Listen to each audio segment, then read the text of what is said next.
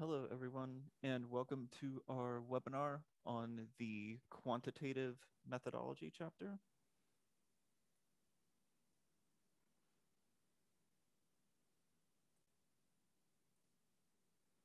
And just before we start today, I'd like to present this information in case you are interested in additional services outside of this webinar. So we do provide assistance in all areas of the dissertation process.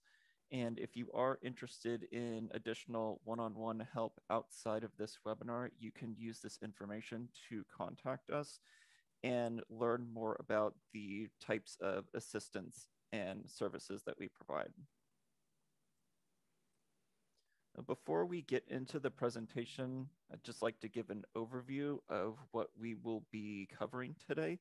So we're going to be going over the components of the quantitative methodology chapter. So this is specifically for quantitative studies. So we won't be discussing qualitative studies today. And we'll start by discussing the purpose of the methodology chapter, and then we will talk about the different components that are typically required in the quantitative methodology chapter, which include the introduction, research design, population and sample, instruments, data collection and analysis procedures, limitations, and ethical considerations.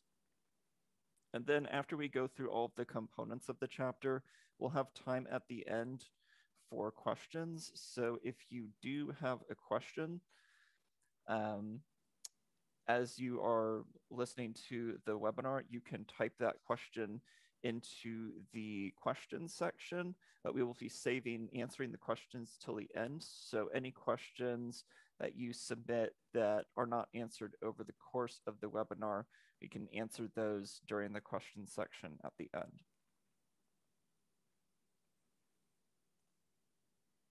So let's just start by talking about the purpose of the methodology chapter and why the methodology chapter is important to your dissertation.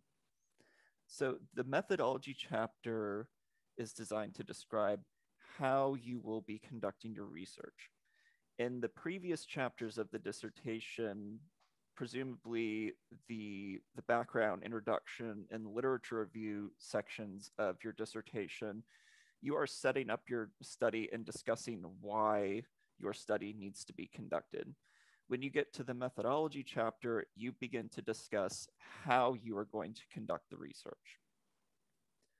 And the important thing to keep in mind with the methodology is that this chapter should be detailed enough so that your research is able to be replicated by others. So somebody should be able to read your methodology chapter, know exactly how to conduct your study, and they should be able to conduct your study following your methodology chapter exactly as you are conducting the study. And while we will be discussing the typical components of the quantitative methodology chapter, based on our experience with different schools and students, these are the components that are most typical to appear in the quantitative methodology chapter. But it is important to double check with your specific school's guidelines or degree program guidelines to determine exactly what sections need to be in the chapter. So that may be a little bit different from what we present today. So they may require more sections or they may require fewer sections. So you should always double check your specific guidelines to determine what exactly needs to be in the chapter. But now let's start by looking at the different components of the chapter and what needs to go into each section. So the chapter typically starts with a basic introduction where you restate the purpose or problem statement of the study and the research questions and hypotheses, just to reorient the reader to the objectives of your study. And then after you state those, you can just give a short preview or outline of the sections that will appear in the methodology chapter. And this can be just as simple as listing out the different section headings that will appear in the chapter.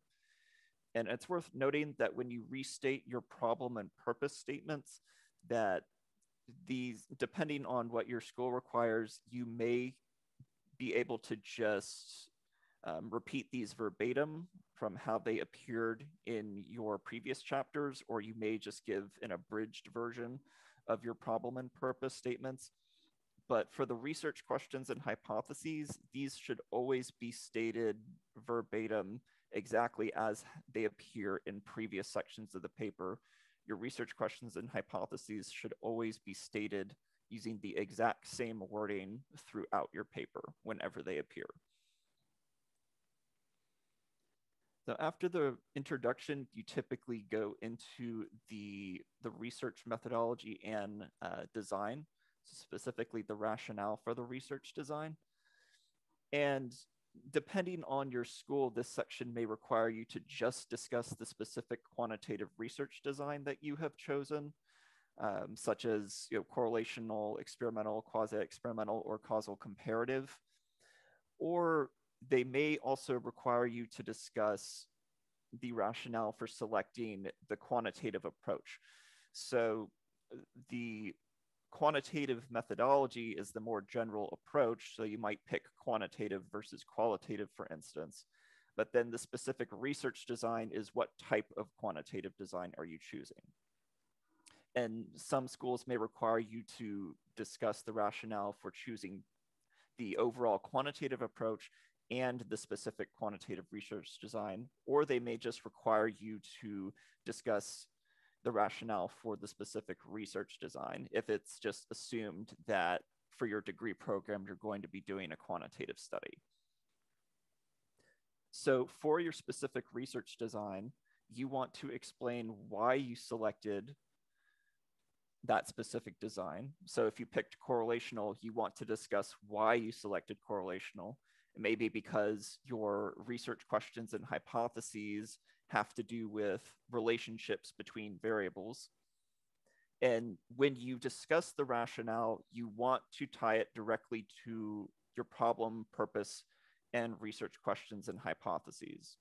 So you want to make sure that your research design aligns with your research questions. And then you may also need to explain why other specific types of research designs were not selected. So if you picked correlational, you may also want to discuss why you did not pick experimental or why you did not pick causal comparative. So for instance, if you're doing a correlational study, maybe you're doing correlational because it's just not possible for you to carry out an experiment to conduct your research. Or you may not be interested in comparing groups because the aims of your research involve just looking at relationships between variables. So those might be reasons why you wouldn't choose something like an experimental or a comparative design.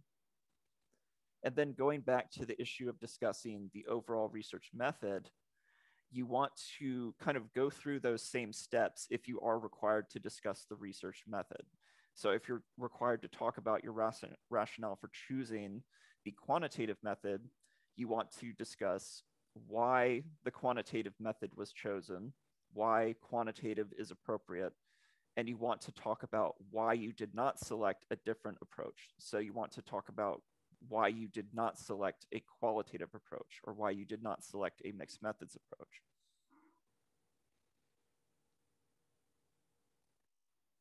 Next, we'll talk about the population and sample sections. And this is the part where a lot of students can get confused because sometimes the difference between population and sample is a little unclear. But these are two separate things that need to be discussed. So first, the population is just the broad group of individuals that your results are intended to generalize to. So if you're, for instance, doing a study in nursing, your general population might be, for instance, all registered nurses in the United States.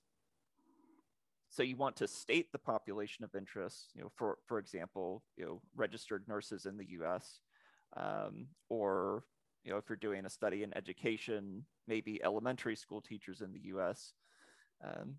So state that general population. And then, if possible, you'll want to describe the characteristics of the population and provide an estimate of the population size. This can be a little bit tricky to do because, if you're doing that nursing study, that means you have to try to estimate how many registered nurses there are in the United States.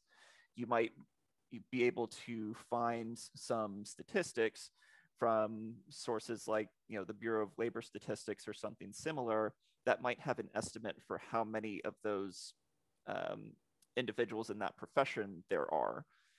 So if it is possible for you to provide estimates for that, you want to do so in this population section.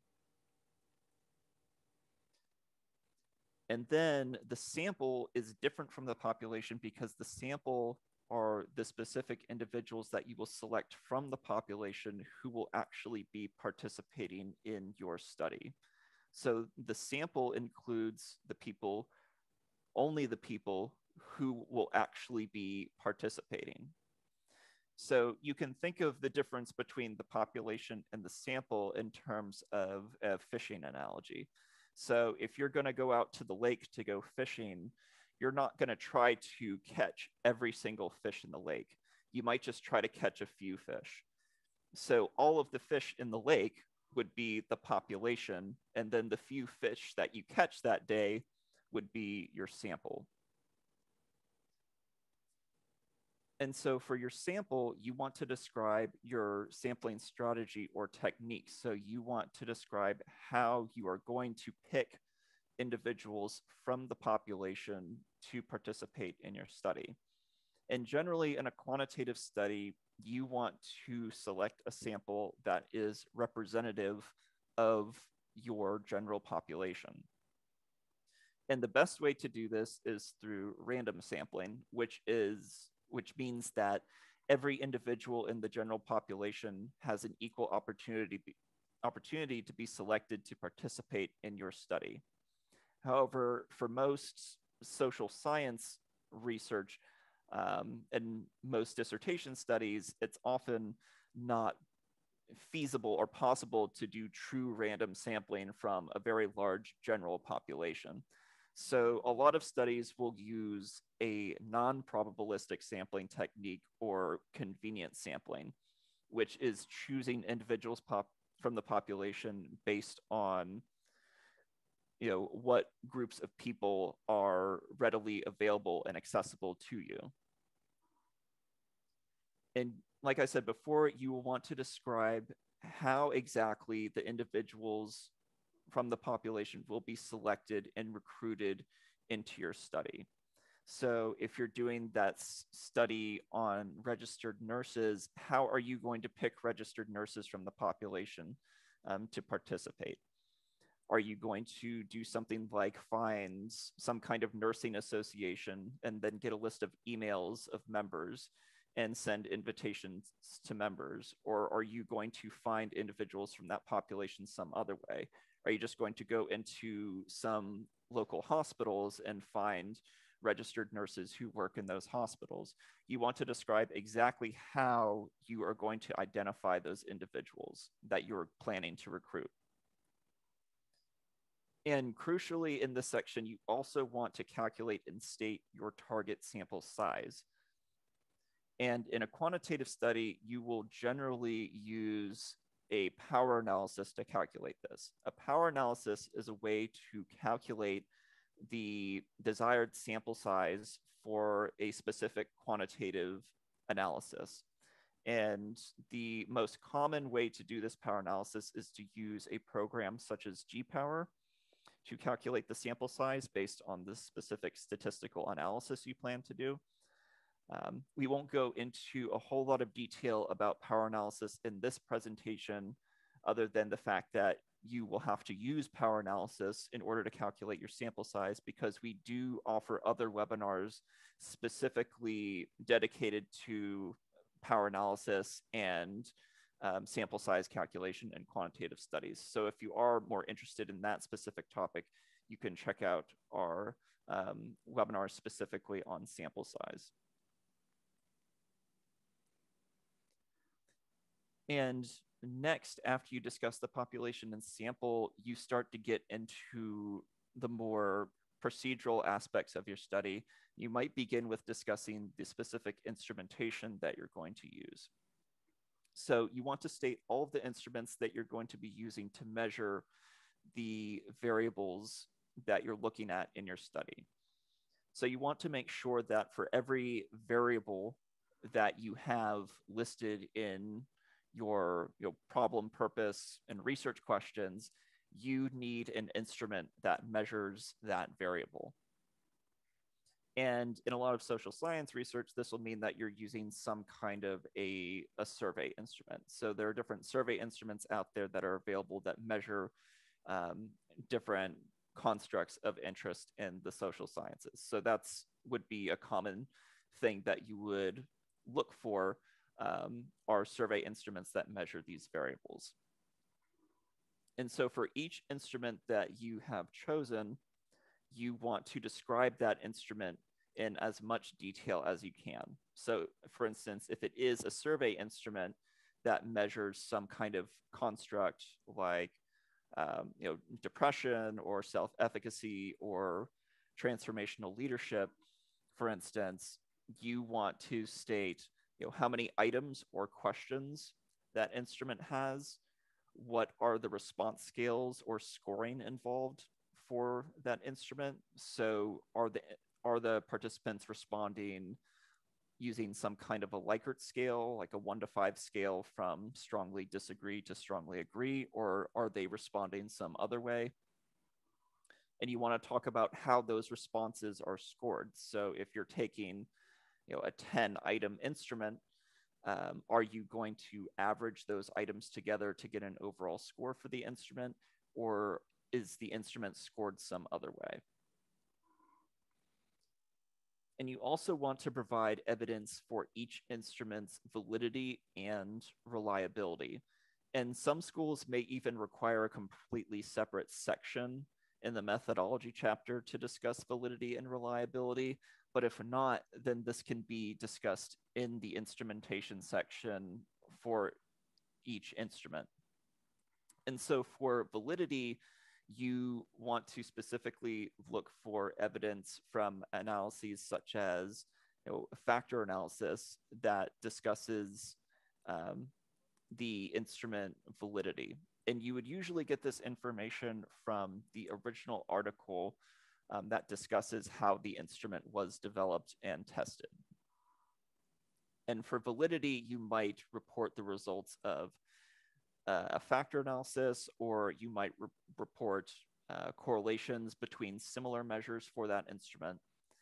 And then for reliability, you would typically report a reliability coefficient, such as a Cronbach's alpha, or you may also see something like a test-retest correlation to test reliability.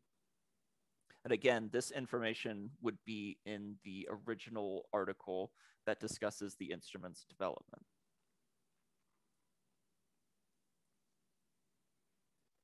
Then after you discuss the instrumentation, you want to get into your actual data collection procedures.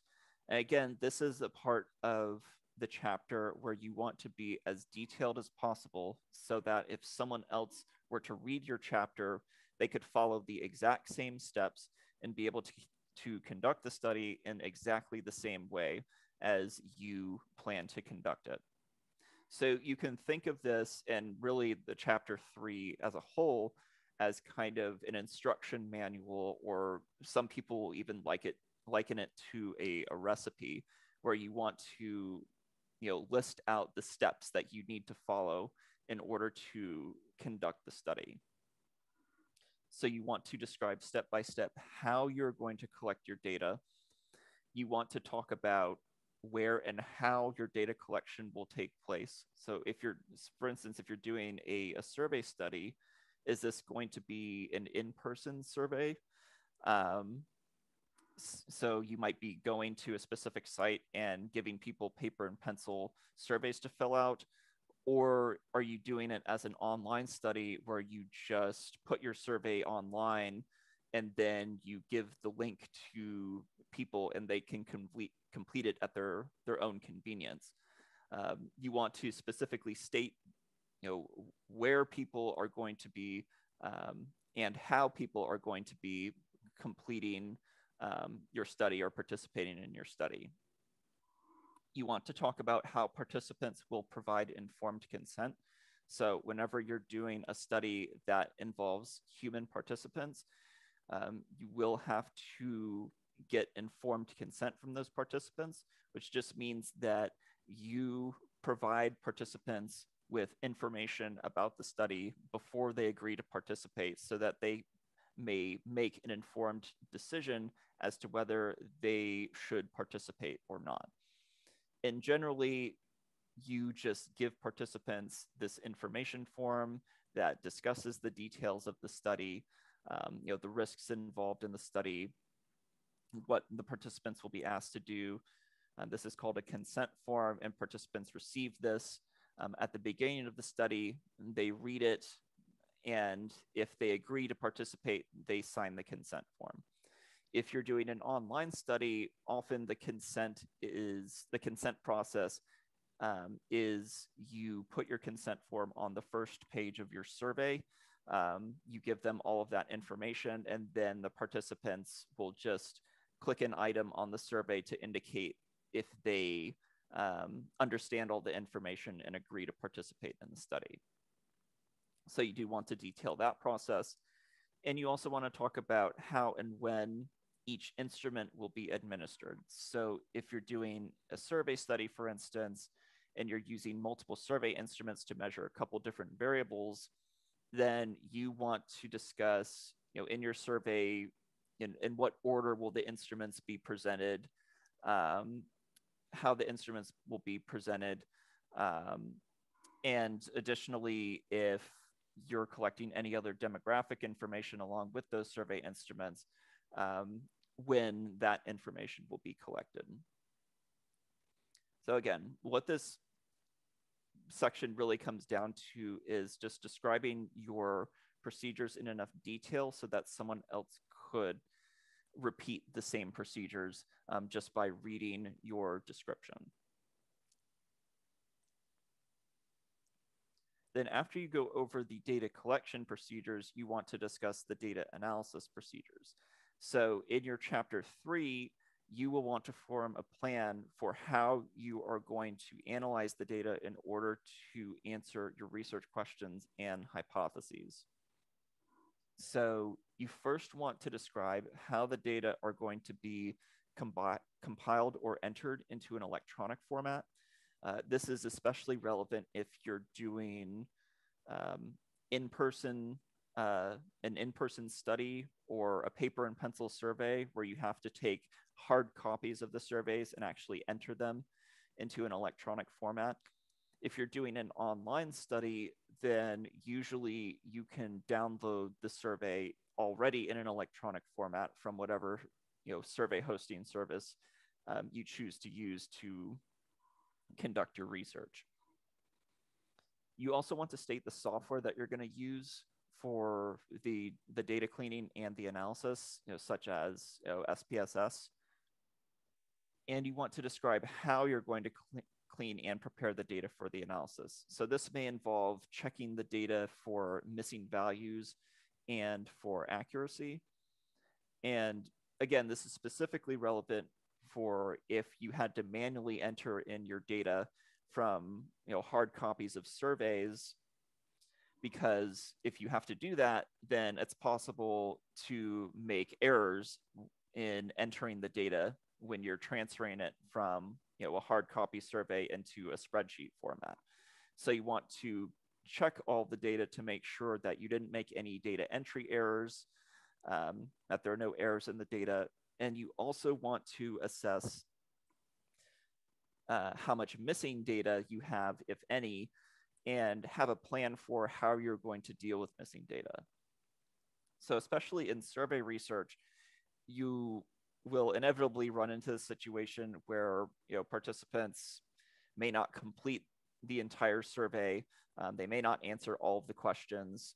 You can design your survey as best you can to try to make sure that participants answer all of the questions, but a lot of times you're going to get back responses that are incomplete. I mean, maybe participants just decide they want to quit the study early. Maybe they just skip questions. So you're likely going to have to deal with missing data. So you'll want to have a plan for how you're going to deal with it.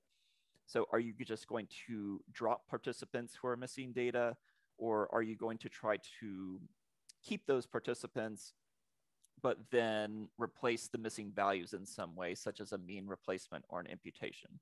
You want to describe exactly how you're going to handle those missing data. Then after you go over the data preparation, you want to describe any descriptive statistics that you're going to be conducting on the data. So you would generally want to do descriptive statistics on any demographic information that you collect so that you can give readers a sense of the characteristics of your sample, and also descriptive statistics for the variables of interest that you're looking at in your research questions and hypotheses. And then you also want to describe the analyses that you're going to do to answer each of the research questions. So you want to organize this by research question, and for each research question and hypothesis, state exactly what analysis you are going to conduct to answer that question. So if you have a research question about a relationship between two variables, maybe you're doing a Pearson correlation to answer that research question. You want to, state that you're going to do a Pearson correlation, state that state the variables that you are examining for that research question. And you want to state things like the level of statistical significance that you're going to use and the specific statistics from the test that you're going to report. And for each test, you want to describe how the assumptions of that test will be assessed. So for most statistical analyses, there are certain statistical assumptions that need to be met in order for the results of that analysis to be valid. So for instance, if you're doing something like a t-test, you may need to test the assumptions of normality and homogeneity of variance. So you would want to discuss how you're going to test each assumption and what you're going to do if any of those assumptions are violated.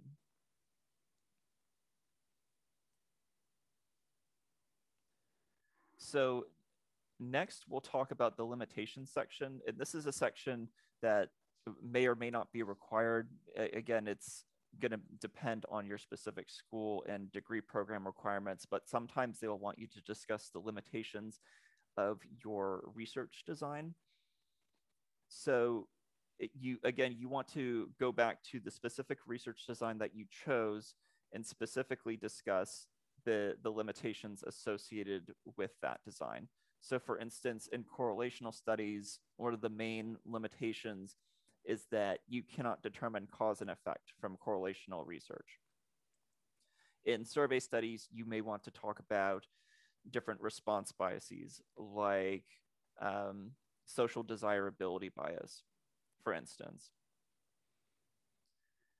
And for studies that involve repeated measurements, such as a pre versus post study, you may want to talk about different threats to validity like attrition, testing effects, history, or maturation, or things that can affect people between the pre and the post measurements.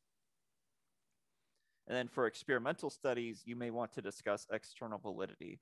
So in experimental studies, external validity, or the degree to which your results can generalize to a real world context, can come into question. So you want to talk about limitations in terms of external validity for an experiment.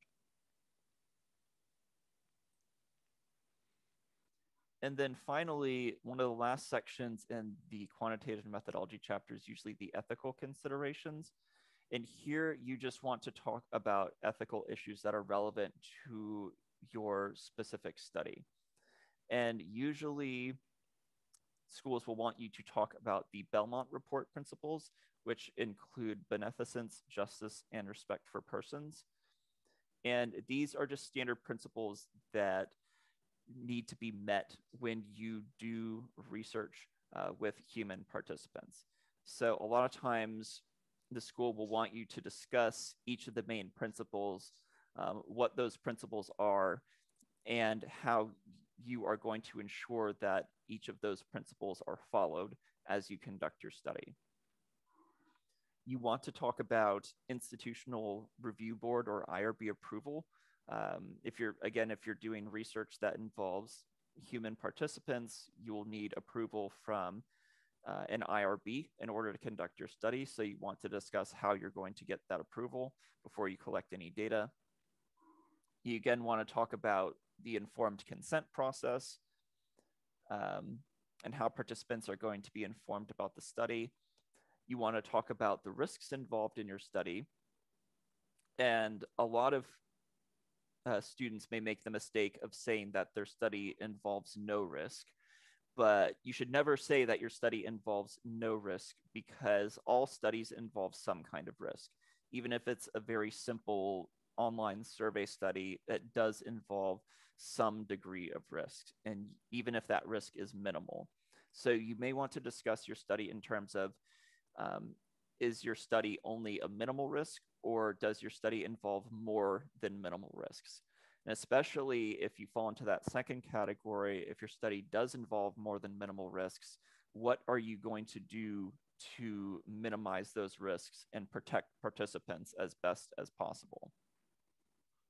You want to talk about how participants' identities and personal information will be protected. So again, if you're doing a survey study, are you collecting any personally identifying information from participants, like names or email addresses or any other information that could personally identify somebody? If so, how are you going to protect that information? Or is your data collection going to be completely anonymous and you won't be collecting any personal information at all? Regardless, you want to talk about how the data are going to be kept protected. So if you are storing your data in an electronic format, how are those files going to be protected? So are you going to be storing them in cloud storage that is password protected or encrypted? Are you just going to be storing them on a personal computer? If so, how is that going to be protected? Are you going to use password protection?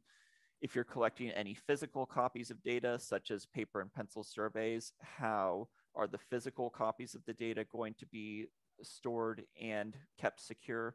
Are you going to be keeping them in a secure location? You want to provide those details. And then once the study is over, schools will typically have guidelines for what you should do with the data at the conclusion of the study. And you'll want to discuss how you will be disposing of the data once the study is over. So a school might tell you that you should keep the data for anywhere from 3 to 5 years after the study is concluded. And then at that point, you should destroy the data. So you'll want to talk about that process, how long you're going to keep the data, and how you're going to destroy the data when the study is completed.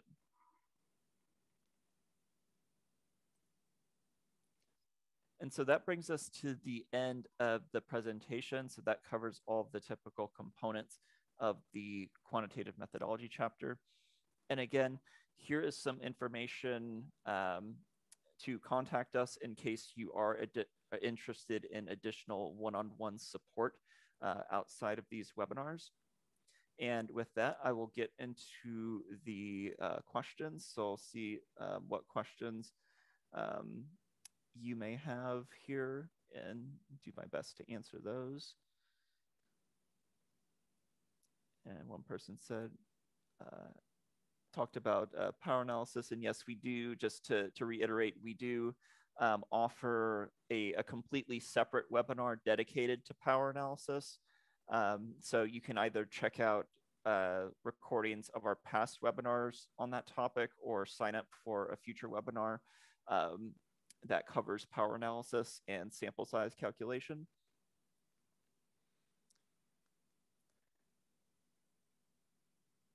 And one question is, will a session be done at some stage on validity and reliability?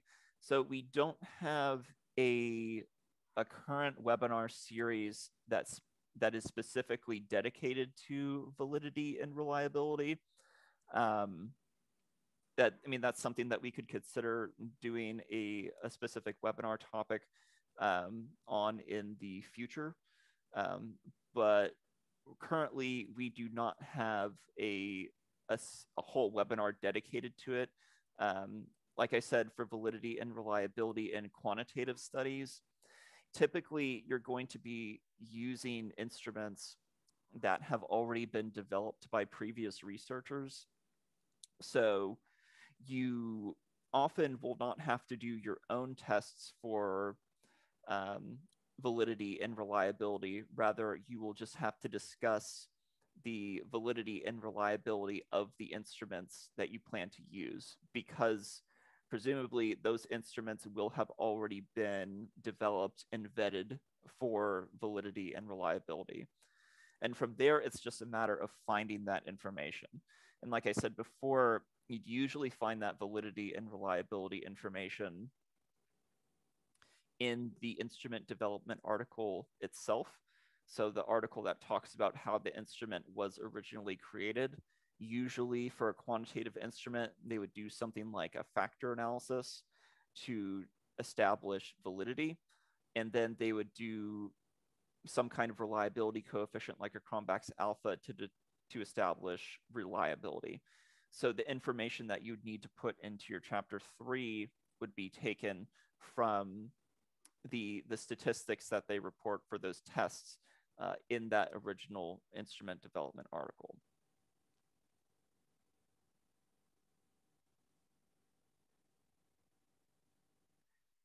And the next question is the type of sampling chosen for a study critiqued? For example, a probability sampling technique would have added rigor to the study if accessing the sample was a possibility, instead a non-probability technique that was used.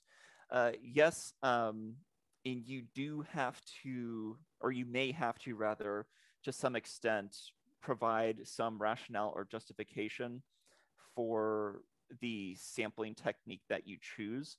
Again, in quantitative studies, a probability-based sampling technique like random sampling is ideal because it gives you the best chance to have a sample that is representative of your population, which is typically a goal in quantitative studies. But for the purposes of dissertation research, often it's going to be the case that it's just not going to be practical or feasible for you to do a random sampling strategy or technique. So you may have to rely on some kind of non-probability sampling technique. So in that case, you may want to describe why it is not practical or feasible for you to do true random sampling, and then discuss what you will be doing instead and justifying that specific sampling technique.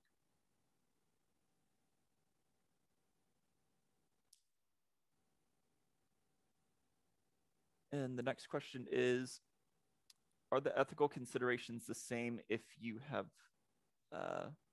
not human participants but are using data? So I think you may be referring to using pre-existing or secondary or archival data, in which case, you still want to discuss ethical considerations, but it'll be a little bit different than if you're collecting primary data.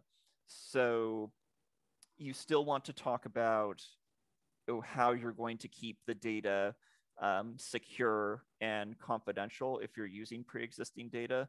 And this is especially the case if you are getting the data from some sort of organization or data administrator who keep that data confidential themselves, but will share it to students like you for the purposes of conducting research. So typically, in that case, there may be a process that you have to go through with that specific organization or data administrator to get access to the data, and you may have to,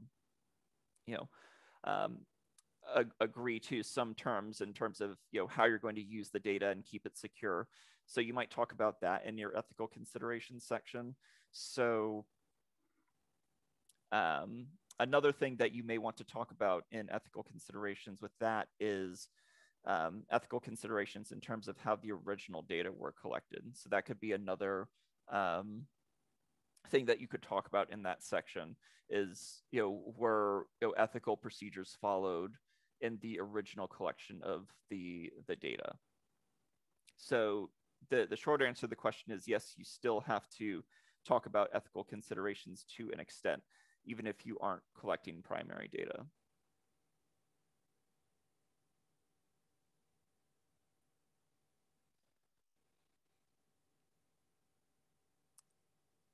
Next question is, let's see here.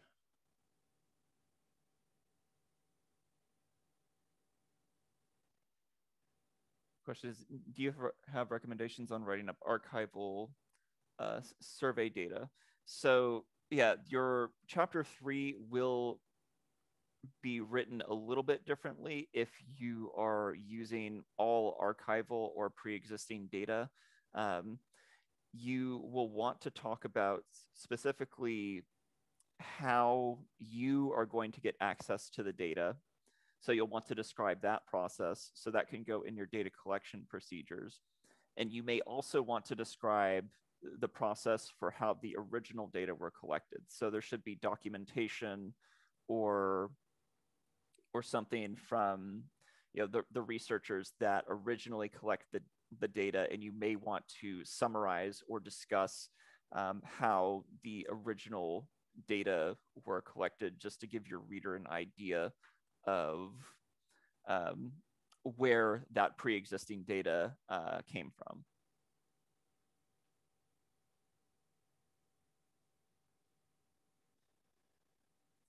And another question is, if a study is a mixed method study, would you include 2 separate sections for chapter 3? The short answer to that is no, but we did recently have a webinar that was specifically dedicated to a mixed methodology chapter 3. And so you can go back and look at that previous webinar that we did to get more specific advice on how to discuss and list out the different sections for a mixed methodology.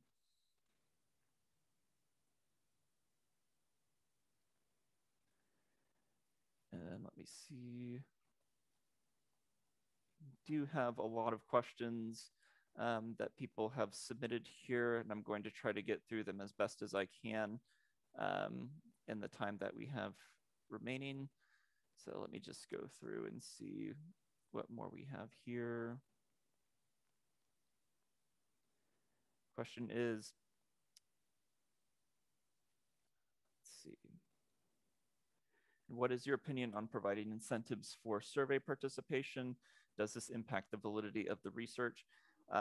That's a good question. And you do, if you do plan to provide incentives, you want to discuss that in your methodology chapter and be as specific as possible. So if, for instance, if you're going to pay people to be in your study, how much are you going to pay them? If you're going to compensate them in some other way, how are they going to be compensated? It's okay to provide incentives, but you do not want to provide undue incentives that may be considered coercive. So for instance, if you're just doing a survey study that takes a couple minutes, you don't want to provide an undue incentive like pay someone $100 to complete a 10-minute survey.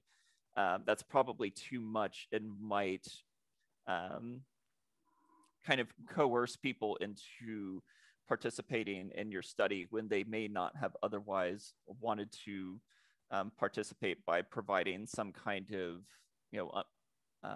undue incentive like that. That's the main kind of ethical issue that you want to consider when doing an incentive, is you do not want your incentive to be coercive in any way. Because you do not want to provide something that would make people feel pressured into participating in your study when they otherwise would not be able to or would not want to.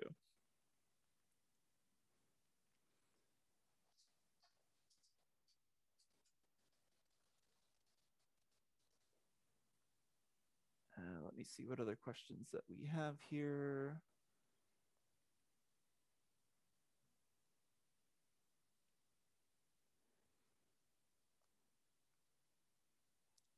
One question is, do you provide assistance for creating surveys on Qualtrics?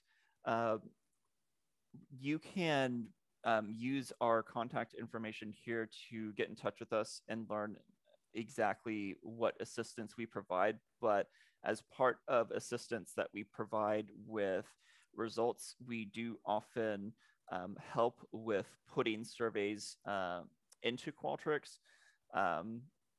We typically do not do things like assist with the actual data collection or recruitment, but we do sometimes help with just putting the questions into Qualtrics so that you can send out your survey. But again, you can use the information on your screen to contact us and learn more about the assistance that we can provide with survey hosting.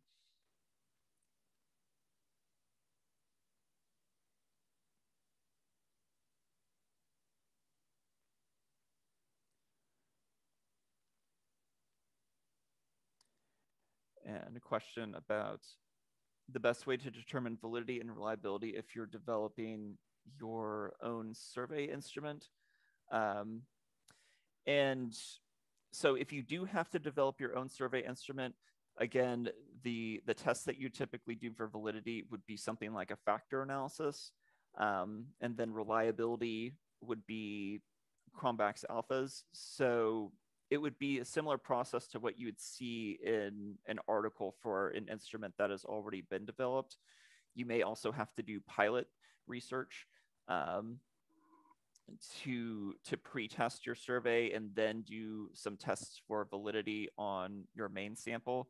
And really, some schools may not even allow you to create your own instrument or develop your own instrument. But if that is something that you need to do for your specific dissertation study, you would just have to be prepared to run those specific validity tests yourself and maybe have to do some pilot testing in order to do that instrument development.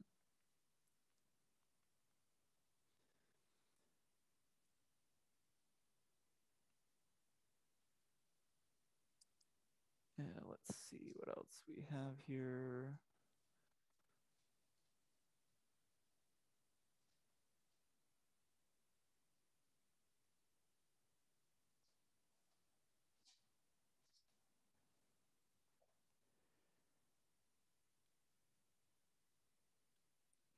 Okay, so I have a question about 300 participants, half in a control, half in a test group.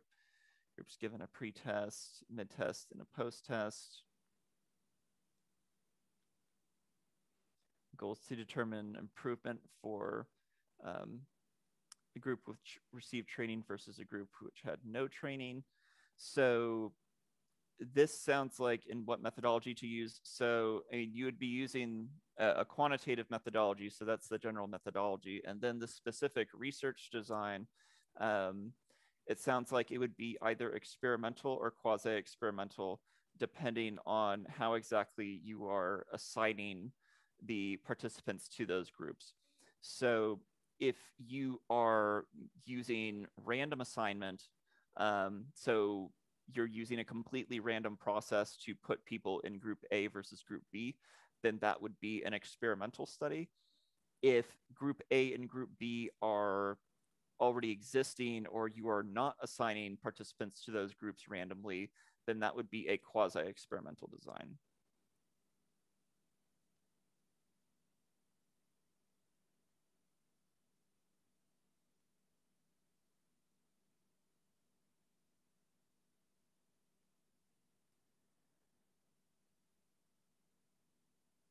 And let me see other questions we have here. Question is, does the Belmont report and IRB apply to research that does not use human participants? The answer is it can be yes and no. The Belmont report is specifically geared towards protection of human participants generally, but even if you're not using human participants, and this may be something like, if you're using archival data, or if you're using non-human animals in research, like you're doing some kind of study like lab rats or other non-human animals, doing that kind of research, you would still need to go through an IRB process to get approval for that research. Depending on exactly what type of research you're doing. For instance, if it's archival, you might go through some expedited process because you're not collecting primary data, so there are fewer risks involved. But you still would have to go through an approval process. Your school still does have to examine the procedures that you're proposing to make sure that they are sound and ethical, and approve those before you actually collect the data. So the short answer is yes, you still do have to kind of discuss IRB and ethical concerns, even if you aren't studying human participants specifically. It's just that those concerns may be a little different compared to if you're doing a primary data collection study with human participants.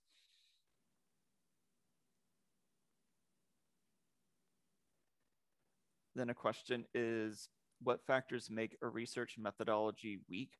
So I think maybe you are referring to limitations of the methodology, which we can go back to our limitations slide and discuss those a little bit. So there are limitations associated with specific research designs, and there may even be limitations that are more specific to the procedures that you choose for your specific study that you may need to discuss in the limitations section.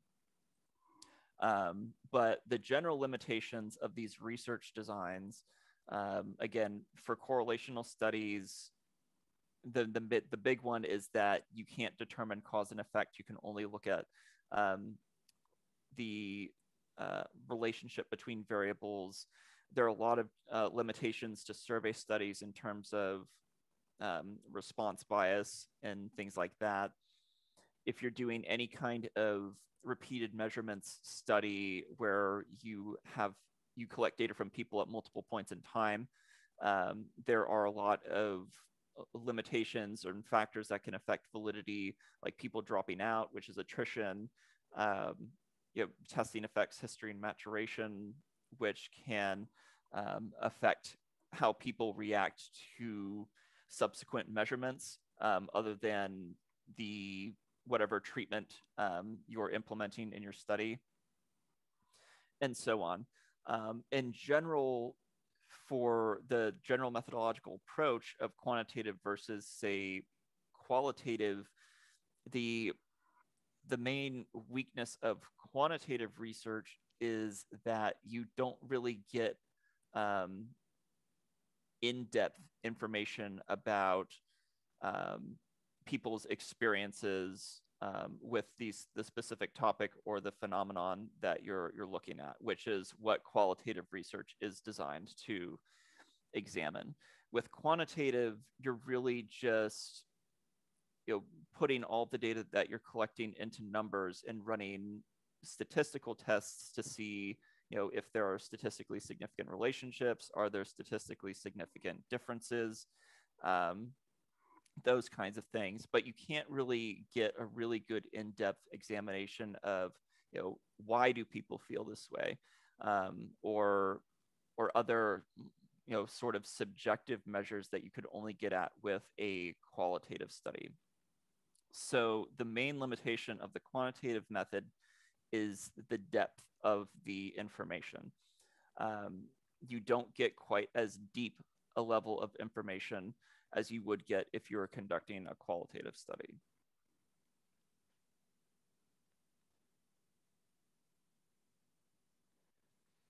And a question is, what processes are involved in the phenomenological research from data collection up to data analysis? If you're talking about specifically the phenomenology qualitative research design, this presentation is only for quantitative methodologies, but we do have a webinar series dedicated to the qualitative methodology. So if you're interested in specifically phenomenology and what's involved in the data collection and analysis procedures for that specific design, I would encourage you to check out our webinars on the qualitative methodology.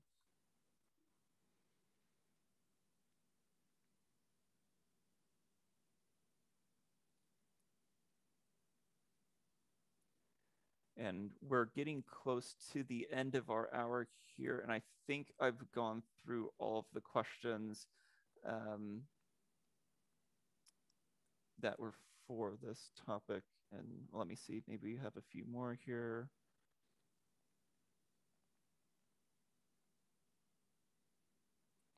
A question is, does one always need to describe hypotheses and do hypothesis testing, or are there cases when not? That's a good question. For quantitative studies, it is very common, and depending on your school, it may be expected or required for you to have hypotheses that you are testing. That's sort of the basis of most statistical analysis, is based in null hypothesis testing. So a lot of schools will require you to actually state those hypotheses and test those specifically for a quantitative study. But other schools may not necessarily require you to write hypotheses. They may just require you to write research questions. But it's important to note that even if you just have to write research questions and you aren't required to write a hypothesis, you still want to make sure that that research question aligns with the quantitative method and the specific quantitative design that you are pursuing, because you want to make sure that this, when you conduct the study and collect the data, you're able to do an analysis that answers that specific research question. And a lot of times having specific hypotheses will help make that a little bit more concrete, because it'll help you give you a better idea of what specifically needs to be tested and what statistical analysis you should conduct to test that hypothesis and answer that research question. But the short answer would be, there are some cases where you may not need hypotheses, but for quantitative studies, generally you should have hypotheses associated with your research questions.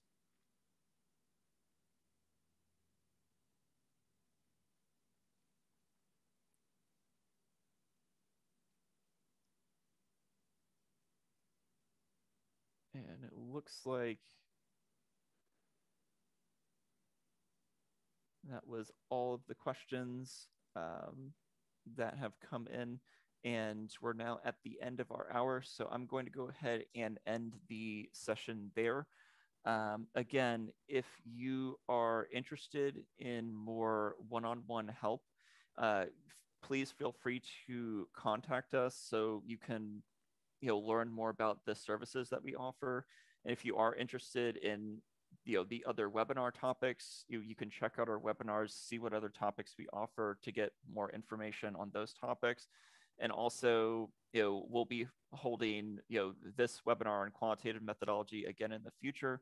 So, if, you want, even more information on or discussion on this topic, we will be holding this webinar again down the line. You can look at our webinar schedule to see what webinars we're going to offer soon. So I would encourage you to check those out.